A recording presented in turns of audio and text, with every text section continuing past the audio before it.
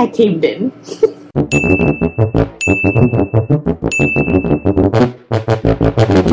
Hi everyone, welcome back to the channel. It's the Poodle Mom again with the two toy poodles. Today we're gonna be unboxing the new slicker brush that I got for the two girls, and I'm absolutely excited because this has been receiving a lot of really good reviews, both from professional groomers and dog owners who have been using this. I'm gonna be grooming the two girls today and we're gonna be trying this out. So if you guys are interested in that, then please keep on watching. If you like the video, don't forget to give it a thumbs up and maybe share the video. It would really help the channel. All right, let's get on with it.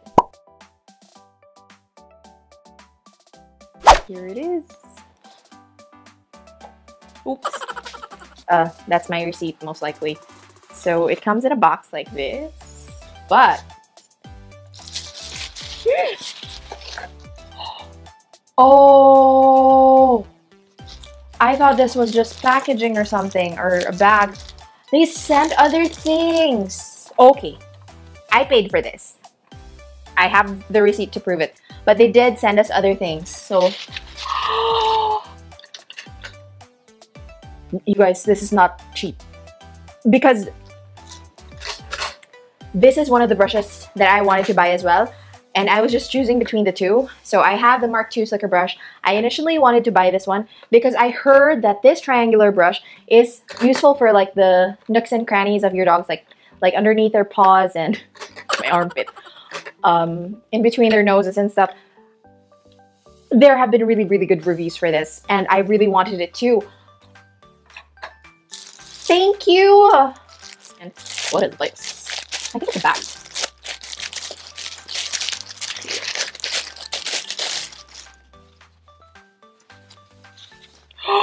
No! It's a grooming apron! Thank you so much! I will definitely put this to good use. Thank you so much, Christensen. I'm so happy! Merry Christmas to me! Yeah, I know. I keep saying it's for my girls, but honestly, it's for me. It's not a need, it's a want. But you know, time is gold. So let's go back to the main highlight of this video. This is the medium Big G Coral Slicker Brush. I got it from the local distributor here in the Philippines for around 4,000 pesos or $80, but it's also available on Amazon for everyone for roughly $65 and below. It's absolutely beautiful. It's so premium to the touch. Very simple packaging. I think all Christensen brushes come in this kind of packaging. They always have this plastic to protect just the pins, or the area of the brush wherein there are pins. So this is what you will get in the box. So you open it and then you push it out. And that's basically it.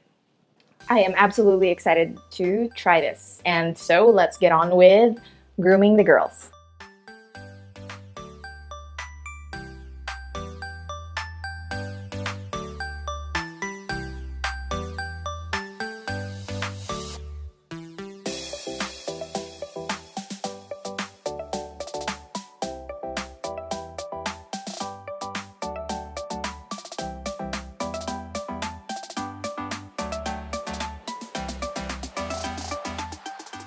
So I just finished grooming them and they are so tired because I would have to be honest, it wasn't as easy as I thought the brushing would be when using this the first time. Not because it's not a good quality product, but this brush is so good because it showed me the mistakes that I have been making in brushing, most especially summer. With the Mark II, what I realized is I think it only is able to brush the top coat. What does that mean?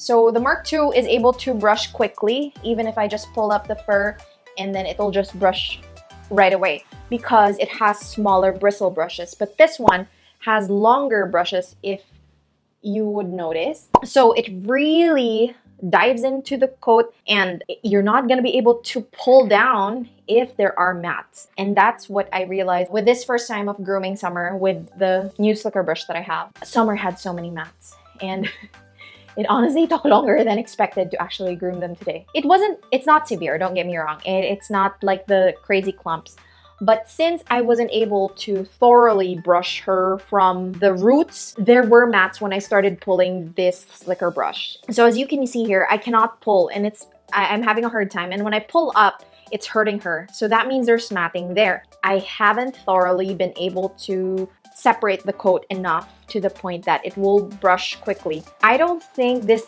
brush would be good if you do not regularly brush your dogs.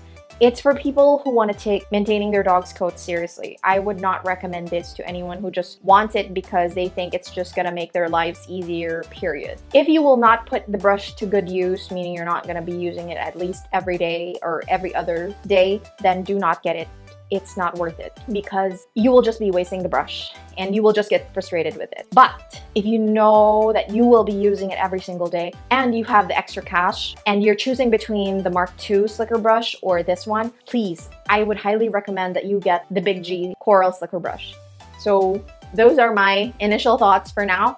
I will be using this brush every single day this week and maybe for a whole month.